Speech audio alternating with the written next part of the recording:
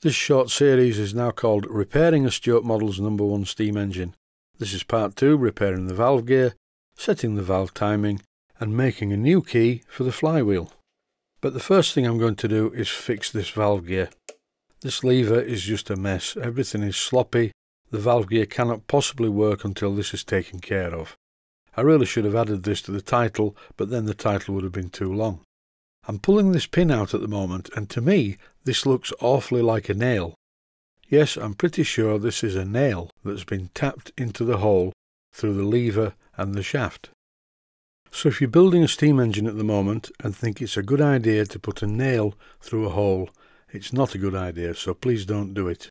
At least whoever did this took the sharp point off the nail. What I'm about to do is fit taper pins through tapered holes in these components. I'll just take out this split pin, which is doing absolutely nothing for the steam engine. And what I'm about to do is ream a tapered hole through this component. And for this job I am of course using a taper reamer. You have to be very careful with these things because they will grab in the work and break off quite easily. And really that would not be a good thing, because the taper reamer broken off in the work would actually secure the component to the cross shaft, but it would look really horrible. So try and avoid snapping taper reamers off in the holes you are reaming. Even though it's not shown on the screen, just below this job is a piece of cloth which is catching any swarf or metal particles that fall from the hole. And it's always a good idea to do this if you're doing a job like this in situ, because any metal particles in the bearings would not be a good thing. When the reamed hole is at the correct depth, it's time to tap in a taper pin. Now I'm doing this more gently than it looks on screen. I'm using lots of light hammer blows. I'm definitely not using any ultra-violence on an engine like this. To some modelers out there, this must look a little bit scary, and indeed it is, particularly this part. I'm using my electric drill to enlarge the hole through the cross shaft. And if anyone's interested, it is a DeWalt drill. I really do like DeWalt drills. I also have a Makita drill, which is of no consequence because I'm not using it for this job. Anyway, the hole was drilled successfully.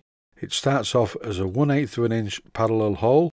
Now I'm using the taper reamer to make it fit the taper pin, or the other way around. Again, the hammer blows are many and very light.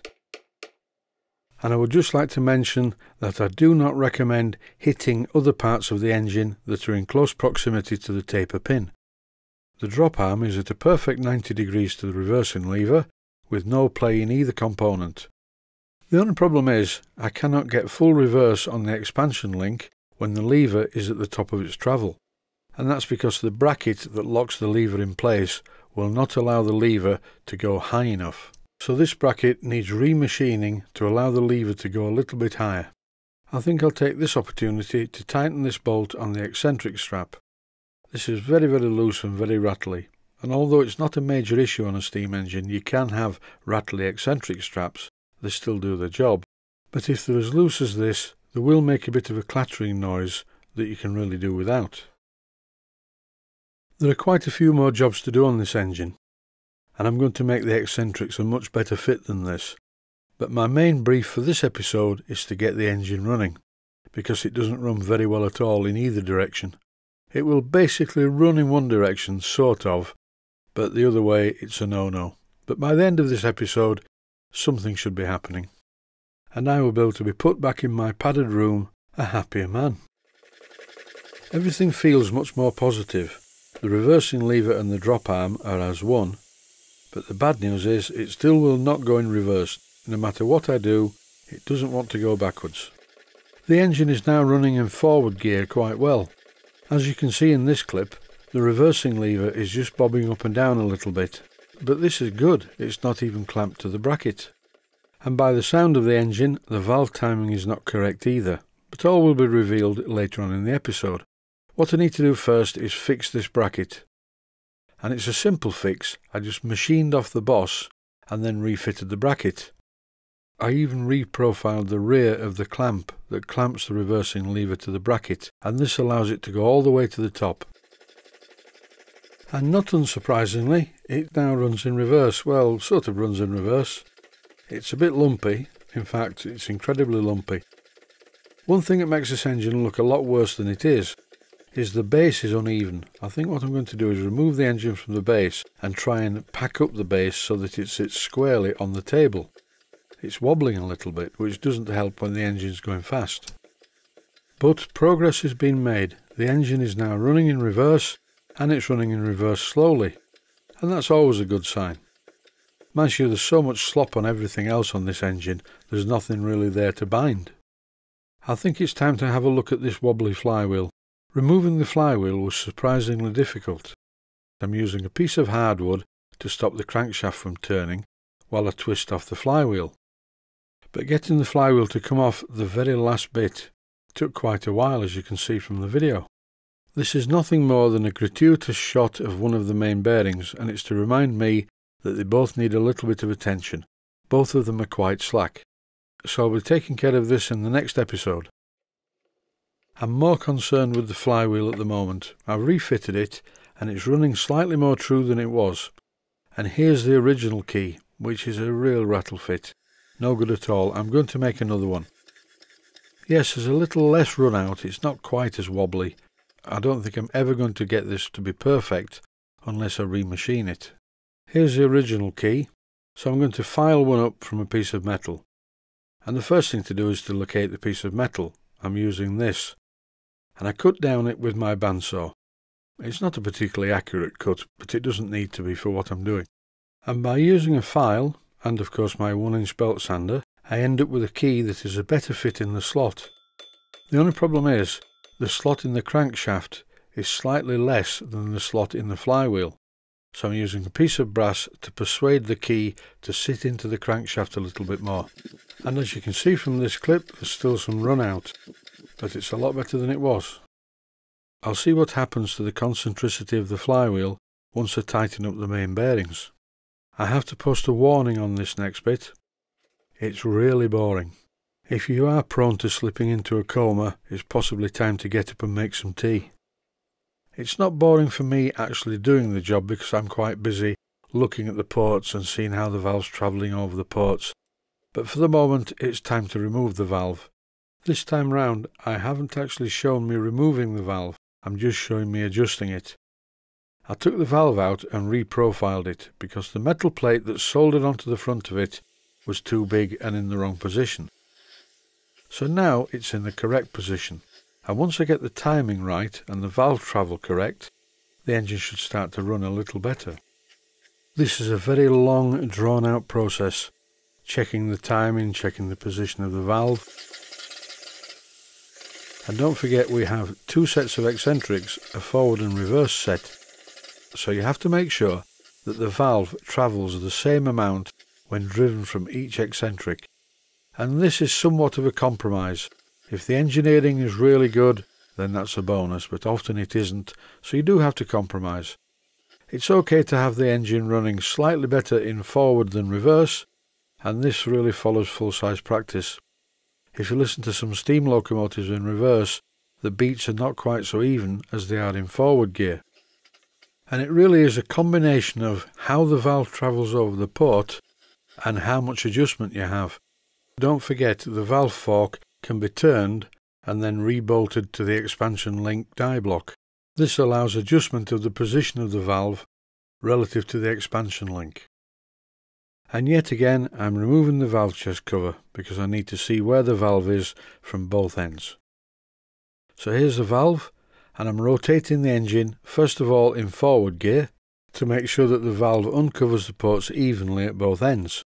Then I put the engine into reverse gear, and here's the lever, and I rotate the engine in the opposite direction and see what happens with the valve. And as you can see, the lever's moving as well, which doesn't help. You have to approximate it, and eventually you will get it right. If you want more information on this subject of how to time a steam engine, have a look on my Model Engineering for Beginners, where there's a whole episode just dedicated to timing a Stuart 5A. And by doing this, I've come to the conclusion that the valve is slightly too high. So if you watch the thread that's sticking out of the top of the valve, as I rotate the valve fork, which was 2 turns, it's now sticking up a little bit more. so now the valve is lower relative to the expansion link, and this time when I rotate the crankshaft, the valve is more even over both of the ports. Here in England, on television, we used to have a really excellent comedy show that they don't seem to show much these days. It was called The Fast Show, and some of the sketches were very simple but very clever. And one of these Fast Show sketches springs to mind when I'm doing this. It was a spoof interview between a man who did stop-motion photography and an interviewer. And the interviewer said, "Well, what's the principle of stop-motion photography?" And then the man just said, "Well, you move the arm a little bit, only a tiny amount, and then you take a picture. Then you move the arm a tiny amount again, and then you take a picture." And he went on and on and on. Then he said, "Then you'd move the leg as well, a tiny amount." And the interviewer was getting ready to sort of leap off a high public building, and I just thought this was really funny. And it's a little bit like this. So you just move the valve fork a very tiny amount. And then if that doesn't work, you move the valve fork back a tiny amount. Then you move the eccentric a tiny amount. And if you've moved it in the wrong direction, you move it a greater amount the other way, etc., etc., etc. It drives me nuts. Then you make a thorough mess of it, so you start all over again. And so it goes on and on and on and on. But eventually you get somewhere near. And I do believe the engine is starting to run slightly better.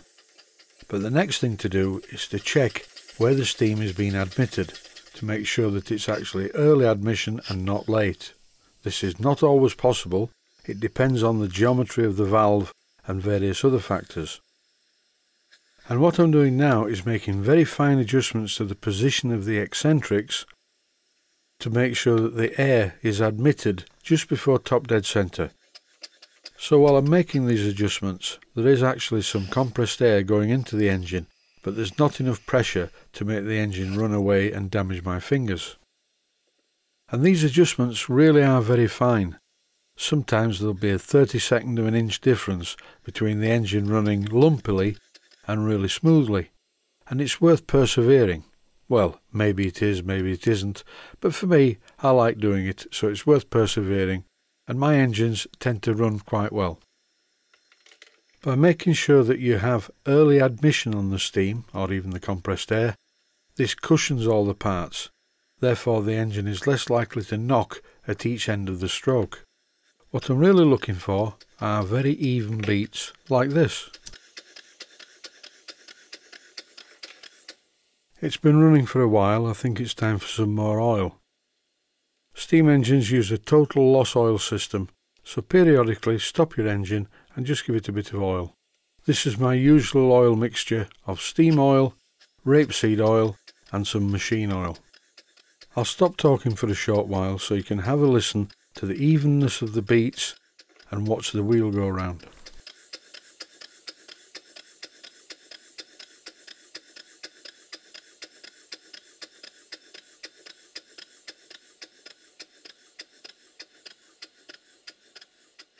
That is sweet music to my ears.